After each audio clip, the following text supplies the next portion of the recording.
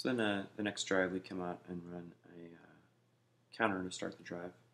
Um, you can see the initial action here from Malcolm Brown is to this far side of the field, and then he gets back and comes play side. You can see this is the typical blocking that we do for counter, where we are bringing the H-back and the guard across to block, similar to power blocking.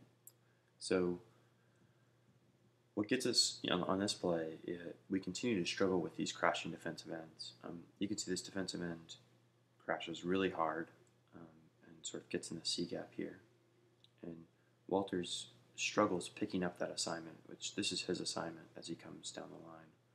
He struggles picking up that assignment, and what he wants to do is get in on this defensive end and then get him either turned inside or pushed upfield. He's able to barely get his arm around him. And this defensive end is able to kind of make a great play, which is get inside and then cut back out and make a play on the counter. Because it's slow developing, he has the time for that to happen. The rest of the blocking looks pretty good on this play. You'd like to get a little bit of a better win from Cody Johnson as linebacker, but other than that, you're pretty happy.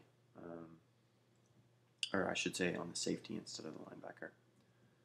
So you'd like to get a little bit better push there, but the play gets stopped either way from the defensive end getting in the backfield.